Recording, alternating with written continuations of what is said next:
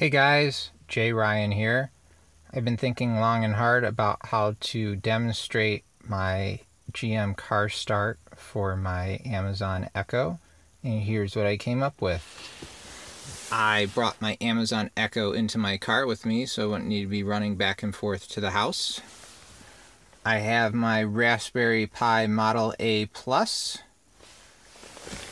I have my OBD2 Bluetooth dongle. I am using the OBD Link MX Bluetooth. It is the only Bluetooth dongle that actually supports single wire CAN out of the box.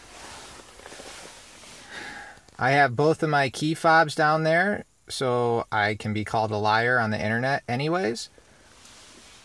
And down here I have code snippets of what's going to happen.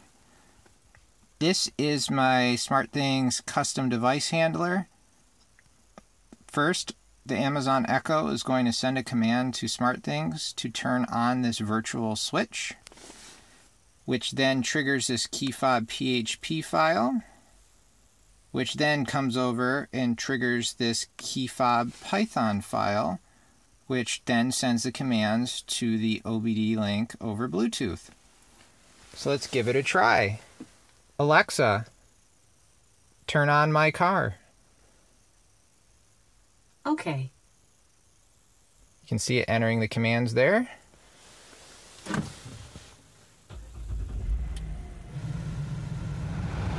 Just started my car. No key in the ignition. Heated seats are on. Blowers turned to full.